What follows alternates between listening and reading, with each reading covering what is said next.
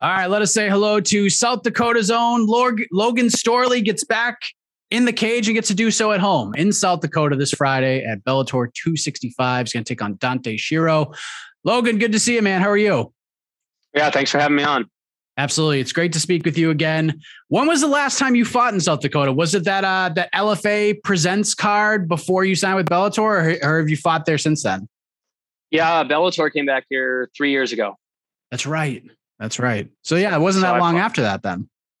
Yep. Yeah, it was the Dana White looking for a fight. And then I fought here again with another LFA card and then Bellator. So it's been a little while, but I fought at home plenty of times in the Sanford Pentagon, and I'm excited to do it again. Yeah. I mean, this is good stuff. If I told you like a year ago that you'd be fighting in South Dakota again, would you believe me?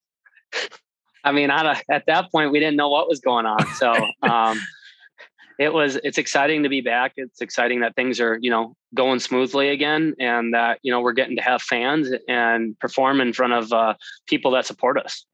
Do you have a lot of people coming out, friends, family? Are you selling this place out almost single-handedly on Friday? Yeah, there'll be a lot of people from the area. Sioux Falls is kind of my second home here in South Dakota. I spent a lot of time. My agent's from here. Sponsors are from here. A lot of high school friends and college friends that live here. So I'm excited. And then my hometown's only 2 hours away. And a lot of the wrestling community, that followed my high school career and college career is all around the area. So it'll be a good night. And here we are, your eighth Bellator appearance coming up. You're going to do so at home, and you're doing so in somewhat unfamiliar territory. You're coming in off of a loss to the now welterweight champion Yaroslav Amosov, and it was a very close fight. You lost via split decision. I'm sure it sucks to lose when you're so used to winning, man. But to look back upon that fight, what comes to your mind like immediately? I think it comes down to just little small transitions. It was 2 or 3 small transitions that if I secure the takedown, it's pretty easy for those judges to maybe call that round, and that's really what it comes down to. Besides that, he had me in danger in the second. He had the choke in, and then I had him in the third and, knocked his mouthpiece out and went forward. But what really comes down to it is that what he did to Lima, watching that fight, how he dominated Lima. And so, I've said this before, over and over again. I've trained with the best in the world, from Usman when he was with us to Gilbert Burns, Robbie Lawler, Mike Chandler, Jason Jackson, Vicente Luque. I've trained with all these guys. So it's the best of the best at Sanford. And those are the guys that, you're confident when you walk in there because you've been tested over and over again. And, with the Amosov fight, it was, I got to find, part of me there. And I think he did too, because it was a long fight with a lot of grappling. And then, we had to figure out a way to keep pushing and win those small positions. And so, like you said, it came down to one judge, and that's the way things go. I can't sit here and complain. It's on to the next. And Friday night I have to take care of business before I, talk about that again. So you took some silver linings at least out of that. So I mean, it's an L on the record, but you just needed one judge to say otherwise. It seems to me that you take a lot of positives from that fight, regardless. Is that sort of the way you're viewing this right now? Yeah, I was disappointed with my inability to finish some of those singles. I was happy with my ability to push forward and to see him sit there. At the end of the second and end of the third. And, when we talked of, how close the fight was. And so I pushed him to his absolute limits, and then to see what he's done to everyone else, so I know that I can beat him. But, he had the better night, and then he goes and wins the title. So I respect the hell out of him. He was nothing but, there was nothing but respect that whole week and after the fight. But in my mind, I know that, I've been in there. I know how close it was. I know what I have to fix. So that's that, but I'm not worried about that right now. I'm not focused on Amosov, I'm focused on Dante Shiro on Friday night.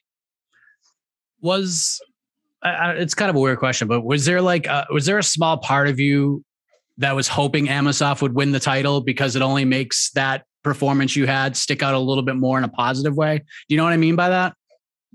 Yeah, of course. Like you want the guy that your one loss to be, what is it? He's 26-0 now. And beat Lima 50-45 across the board. I think it was. Maybe one judge was 49-46.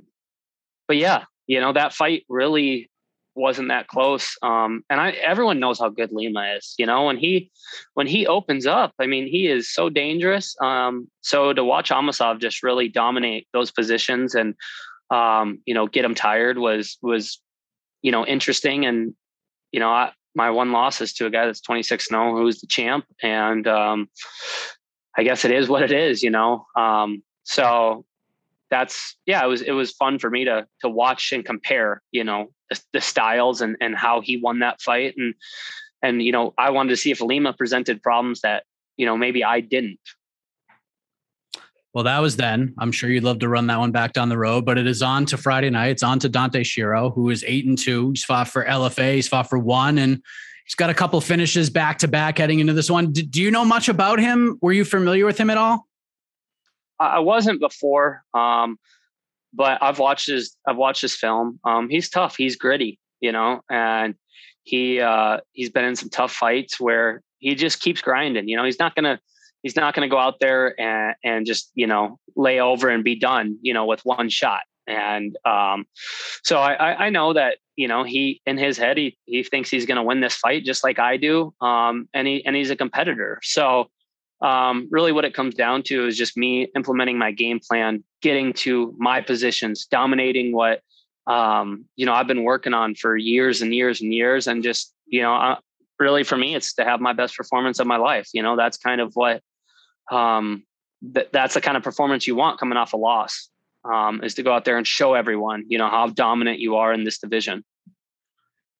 I enjoy speaking with you, Logan, because I've kind of seen you grow up in the sport a little bit. Like I remember after one of your wins at Mohegan, you spoke to the media afterwards and you had this giant chip on your shoulder. I mean, you were on fire, you were spitting venom. And now I look at this man sitting in front of me who has you just, not that you don't have a chip, because I'm sure it's in there somewhere, but I feel like you've matured quite a bit. Like I'm looking at a much different guy right now. Am I crazy to think that? Am I onto something here? Cause you seem, I don't know. It seems like there's a chip there, but it's not as visible as it was before. You know what I mean?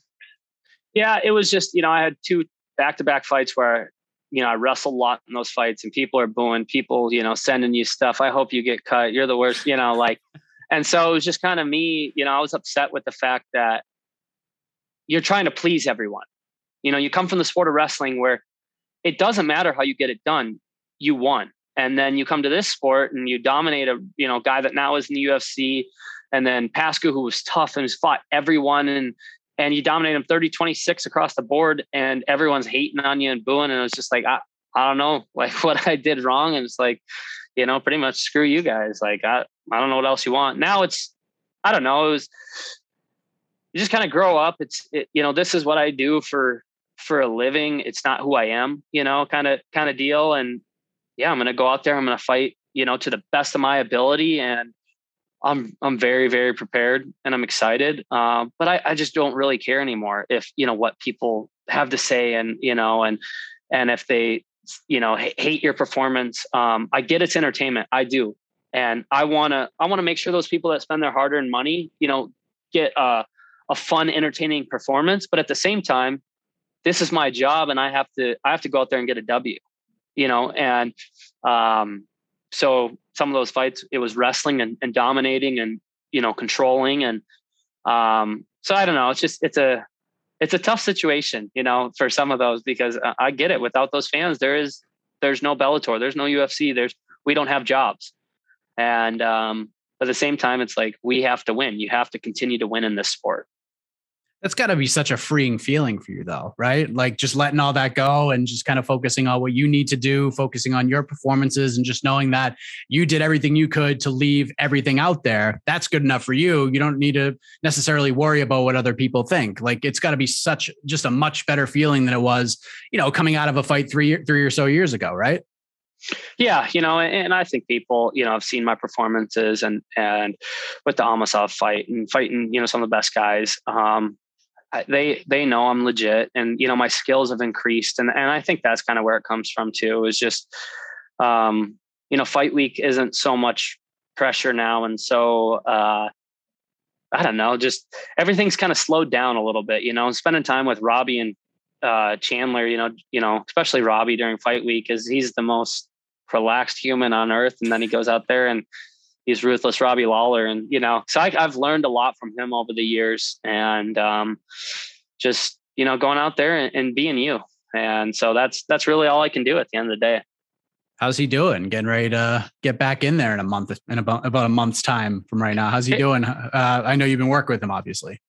Yeah, he's good, man. He's excited, and it's a huge fight, and two veterans who have really paved the way for this sport. And I mean, that's Robbie's been fighting for 20 years, and Diaz has been fighting for, 18, that's probably right around the same, so, that's a guy you can learn from, well respected in the game, an absolute great human outside of the cage, that lives his life the right way. And same with Chandler, so you can learn a lot from guys like that. And that's kind of, where I take a lot of, Gilbert Burns, another one I spent a lot of time with. It's just good human beings besides fighting, and so that's really where, I guess kind of learn to be a little more relaxed during this and enjoy the process. Start to really enjoy it, because when it's over, it's over. Will Gilbert be in South Dakota? Is he coming to the fight? I know he's a big family guy, big relationship guy with the team, wants to go out there and travel the world to support his team. Will he be out there? I'm not sure yet. I'm not sure. He was just traveling out and he was in Dallas, I think, doing some BJJ clinic. So I'm not sure if he'll be here or not, but it was exciting to see him get his win, and he helped me a lot this camp as well. So, much respect to all the guys at Sanford and all my coaches who helped me get ready and, be sitting here ready to go on Friday night. So how do we send the South Dakota faithful home happy on Friday, Logan? How do we get this thing done? How do we get your hand raised? How do we bounce back? Just going in there and really pushing the pace, letting my hands go. My last fight, really when I couldn't get to my takedown, when, for the first time in the fight, I had to start letting my hands go, and, landed some good shots and never really got clipped with anything. It was just, I learned a lot.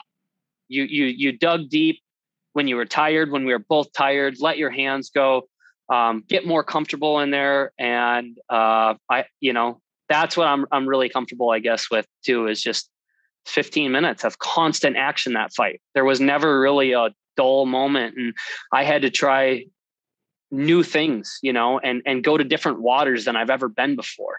And so for me, this one, it's pushing the pace. It's using your hands and your takedowns together. I've had knockouts in the LFA before, so I know when I touch a guy, I can hurt him. Bellator, a lot of them I've been able to get to my takedown right away and do my damage on top.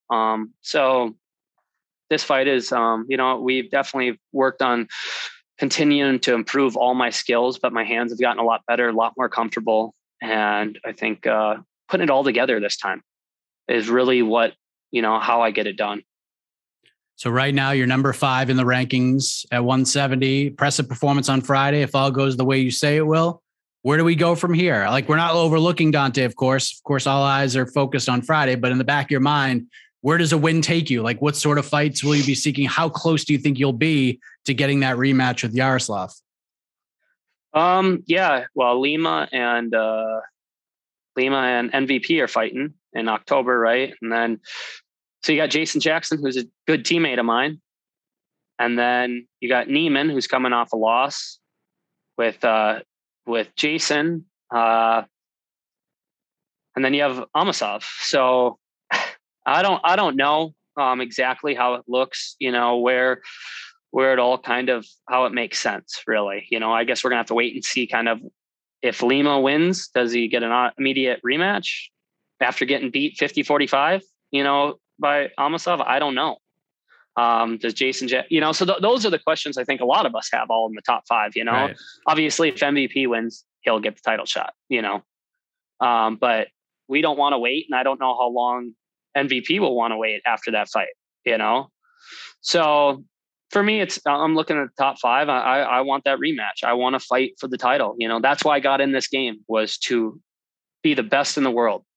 And, I had it slip kind of out of my fingertips. The last, potential to go fight for that title. We both knew, me and Yaroslav knew, the winner of that fight was probably fighting for the title. And so to have it be that close, split decision, and then watch him go dominate, definitely motivates you to go have your best performance this Friday and put your name right back in the hat. And I guess kind of see what the matchmakers at Bellator do. Well said, Logan. Excited to see you back there on Friday. Bellator 265 live on Showtime, main card fight. Thank you for the time, man, especially so close to the fight. Enjoy fight week back home, and looking forward to seeing it on Friday, my man. Thank you. I appreciate it.